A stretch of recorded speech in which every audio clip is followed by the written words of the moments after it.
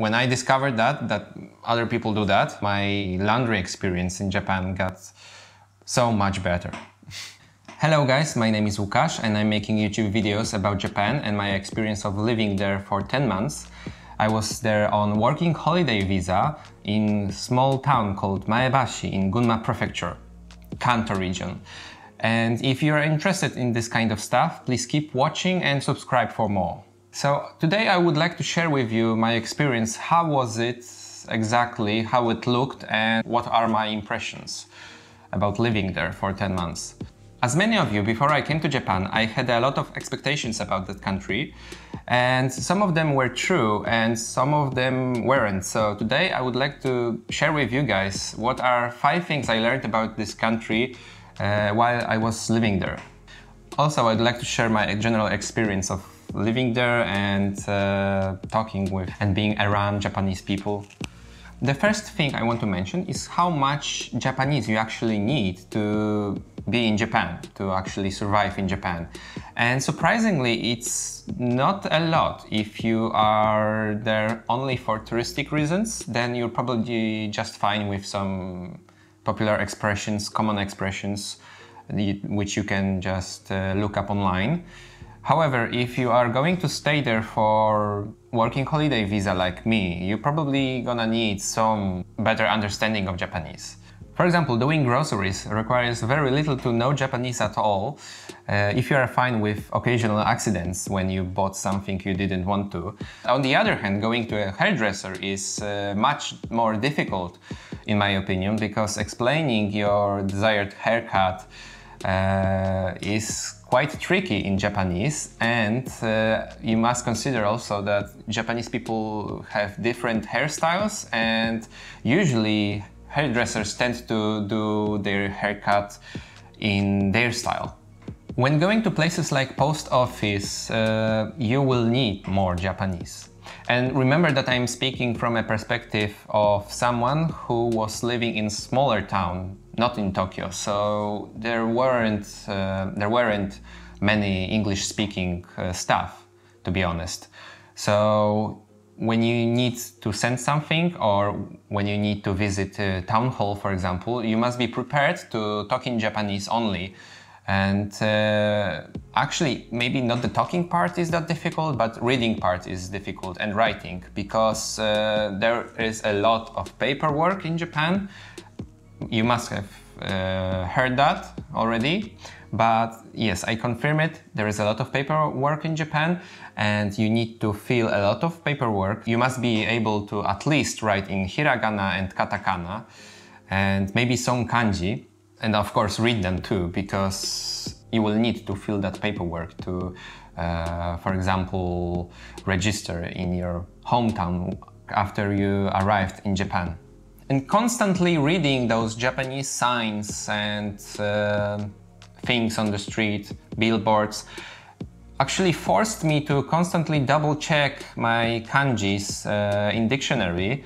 And it's really good for practice. It's really good for studying Japanese language. So your Japanese will certainly improve after getting there. And then again, if you are there only for touristic reasons, I think you will be fine. You have nothing to worry about. As for example, on trains, there are English signs, there are English announcements as well. So you can find your way out of the subway station. Well, maybe in Tokyo is more difficult than in other areas, but I think you'll be fine. By the way, using Google Maps is okay. However, there is a better app which I recommend, which is called Norikae Annai. It comes from Yahoo, and I think this app will improve your train experience in Japan by tenfold. So please check it out. And I think that brings me to transport in Japan, which I think it's really convenient and well done. Trains especially are amazing, which probably you know already from other videos around the internet. And they are really reliable, and you can expect them to arrive on time and depart on time. And besides that, the train network is really vast, so you can just ride anywhere to anywhere in Japan, to be honest. And yeah, you can get to a lot of places in Japan just by train, but remember to use some kind of app to get you there, because without that probably you will be lost. And don't ride taxi in Japan unless you are really rich. And even for rich people, I think it's a bit too expensive.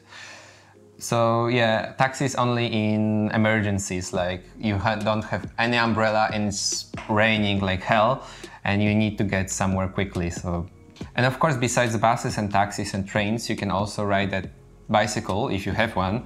And this is actually the cheapest option, of course.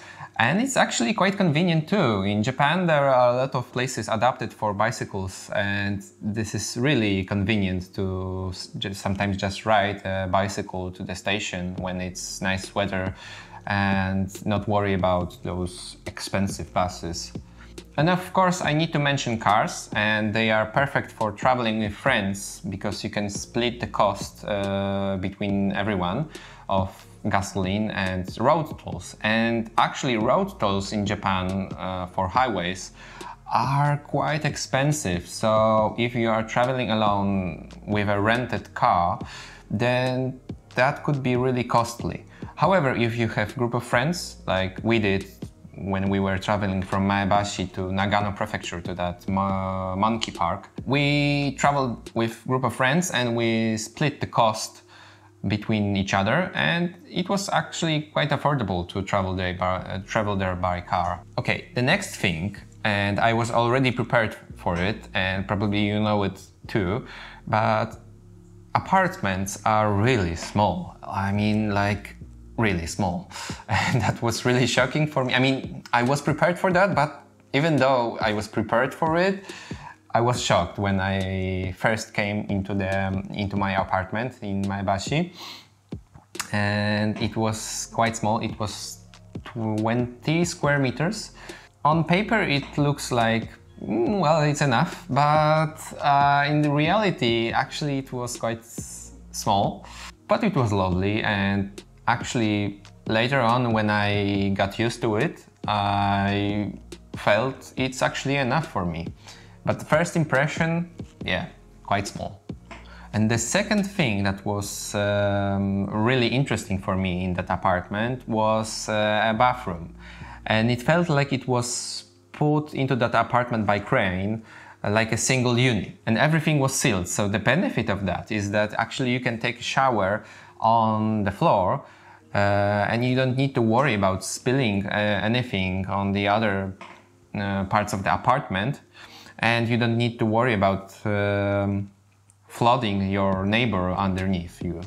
Also, what I had to keep in mind while I was living there is that those walls were really thin and they definitely weren't soundproofed. So I could easily hear what my neighbors were saying to each other, and they probably heard what I was saying to other people in my apartment. So definitely you cannot have secret arguments. And of course, when you are throwing a party, definitely they will hear your music, and if they don't like it, then you will probably have some problems with them. The thing that really annoyed me about that apartment is how easily the breakers would go off when I plugged too many things at the same time. And too many things actually is turned on air conditioning, boiling water for a tea, and heating something in a microwave, and that's it. And the apartment is black. So yeah, you need to be careful how many things you have plugged at the same time in your apartment. Definitely, if you are playing some games on PlayStation, like I was, and somebody wants to make a tea, and the air conditioning is turned on at the same time, you need to frequently save your game, because you may have some annoying moments later on. Cooking in this kind of apartments is actually really tricky, because you only get one stove and very little space for cutting and food preparation. And definitely you cannot boil water for pasta while it's making meat on the other pan. you get only one pot at a time. So yeah, making more complicated dishes is difficult. However, if you are planning only on making breakfast for yourself, then you will be fine, because probably you will only need a pan for eggs or something like that. However, I heard from my friend that he doesn't even get that space for food preparation. So he cuts his food on his trash bin, because the trash bin has flat lid and it's a perfect place for him to cut his food for meals. So be careful about that when searching for apartment. Take a closer look at the kitchen, because you may be surprised after you first arrive in that apartment. So if you are a good cook, you will probably be fine with that kitchen. However, for most people, dining out probably will be the option, the way to go when living in Japan.